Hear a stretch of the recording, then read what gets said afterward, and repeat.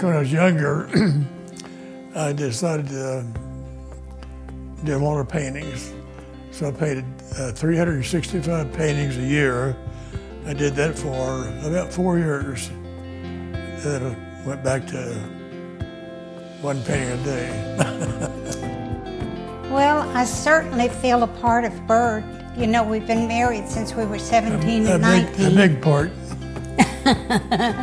I think we've done everything together. We've been together.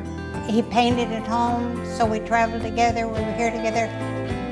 It's really difficult to think of what I might like best or having a favorite. I've had different series. Like, I've always enjoyed the ones like the one that Ken Ferguson picked out. I've loved the ones that have some kind of magic.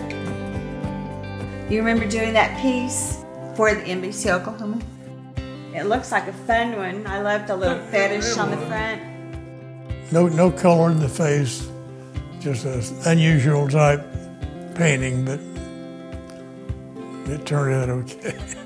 I keep wanting Bert to do more like that because his drawing is just, I think, better than most artists. I just sort of have a vision, I guess, of something like that, and I start working on it. And sometimes they turn out good, sometimes bad. One day I said, you know, I think you're combining your fine arts, your cartooning, and your sense of humor with all of your art that you're doing right now in the later years. He even gives the titles so often are fun titles. He had such an eye for getting the depth in and details and the little things that make you want to come up close and see something. Plus, knowing somebody wants it and likes his work, you know, that feels good. So that's keeping him going now.